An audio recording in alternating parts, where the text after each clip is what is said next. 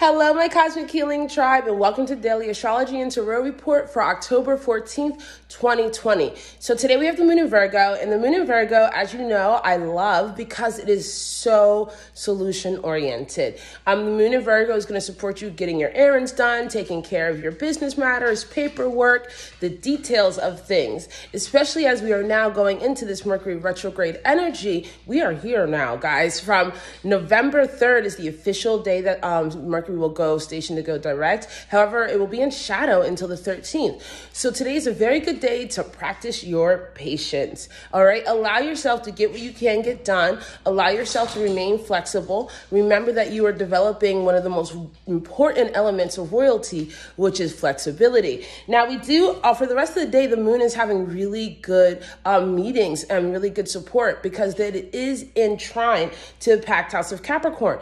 So this means that there are going to be issues, right? There's going to be hiccups, but it's also with this sun in Libra going to lead to opportunities to improve your communication skills, improve your ability to find solutions, improve your ability to be flexible and allow yourself to see different options, or to let something go if you need to, so that you can be freer in other areas to focus on what is more important to you now, right?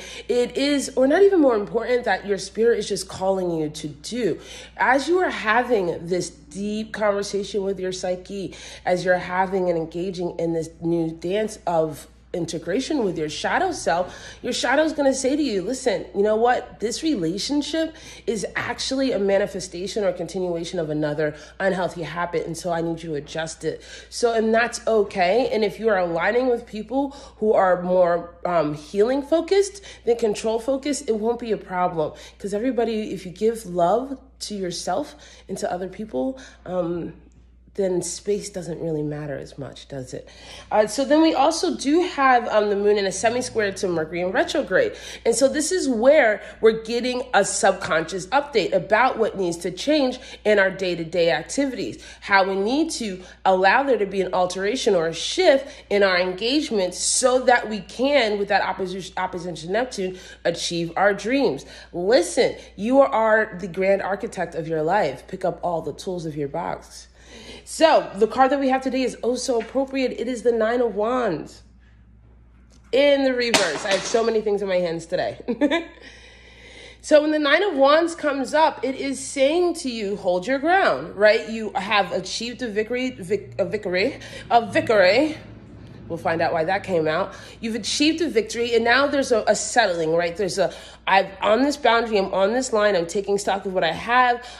There has been some wounds, right? There have been some things that hurt or weren't great. There were parts of the strategy that worked out, but I know that I can't continue them.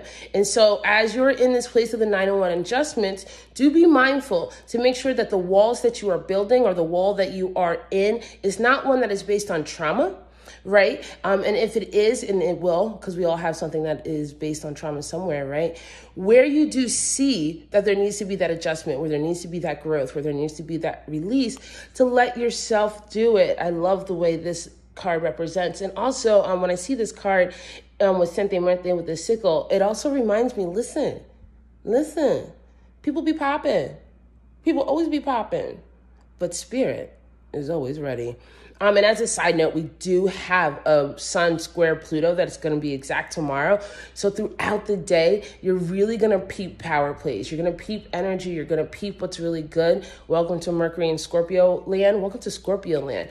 One of the superpowers of a Scorpio is that we see things, but we don't always say it, because it's more important to us to know how to heal and transform the energy than to engage in it. And that is a little Scorpio secret. Sorry, guys, they had to know. I love you guys so much. I'll see you tomorrow.